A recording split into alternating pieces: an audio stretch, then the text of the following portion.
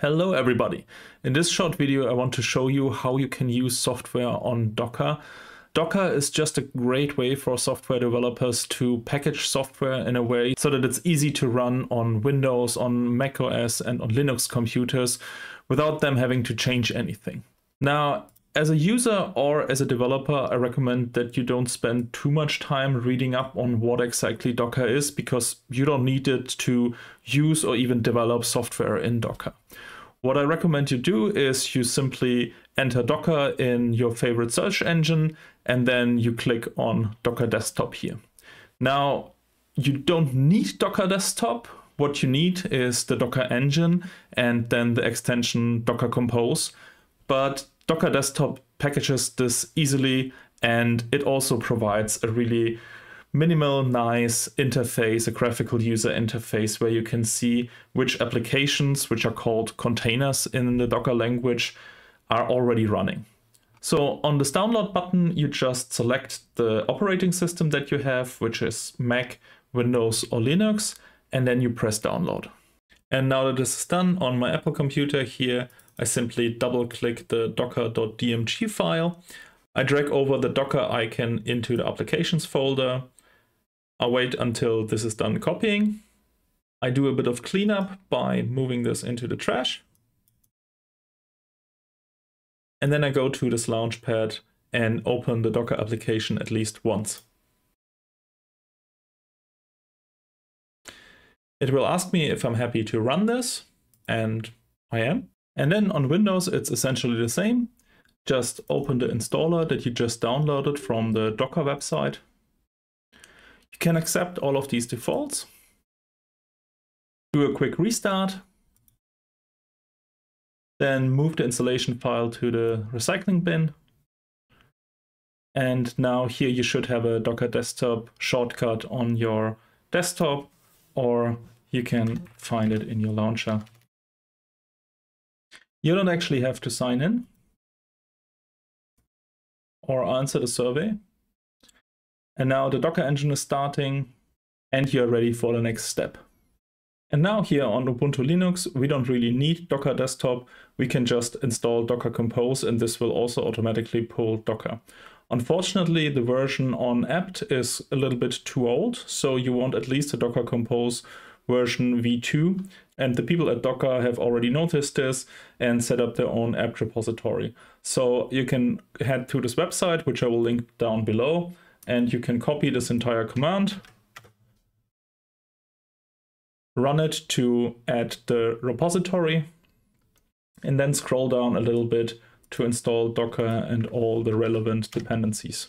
And then if you're like me on a cool Arch-based Linux distribution, you can simply open the terminal and enter yay docker to install Docker.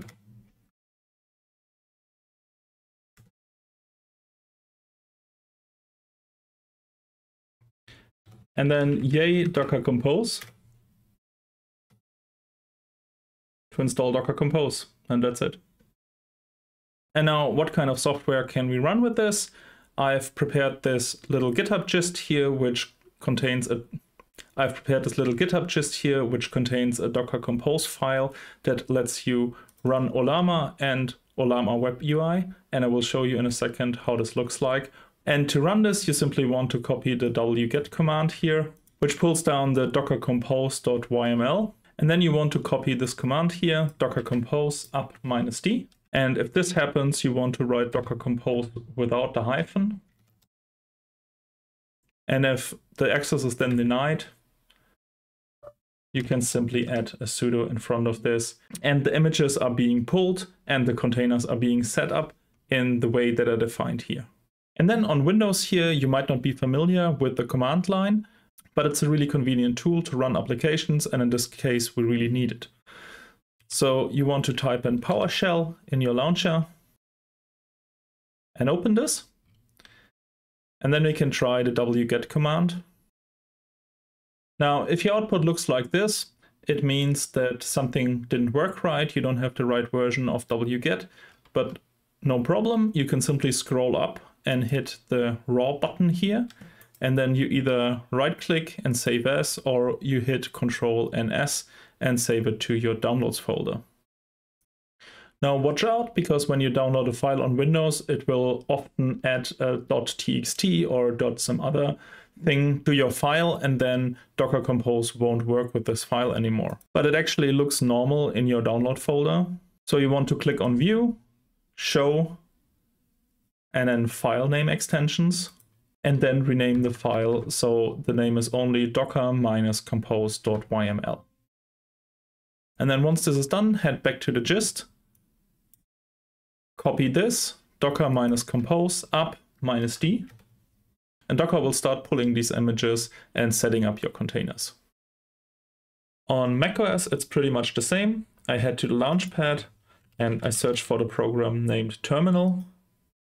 Or what I can also do is in the Finder, I head to the Downloads folder, I hold down Control, and then I click on the Downloads folder and say Open New Terminal at Folder. If you don't see this path down here, you can go to View and you can select Show Path Bar. And then when this is open, and then we type in the command docker-compose up -d.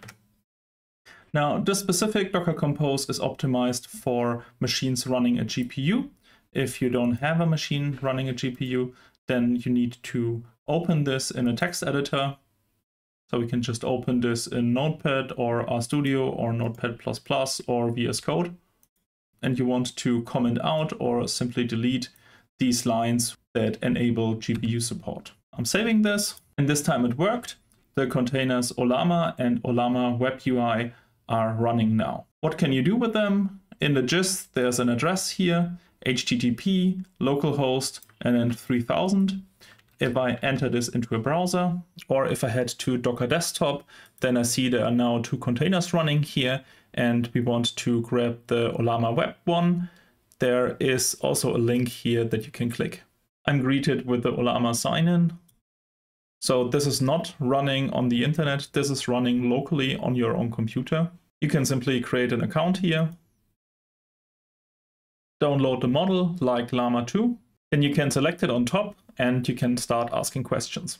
I've got another video explaining more about Ollama, which is linked up here, but this is basically it.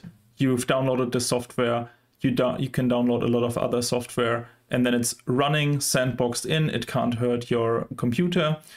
And you can remove it very easily by simply removing the containers. And as I said in the beginning, it shouldn't matter whether you started this video using macOS, Windows, or Linux.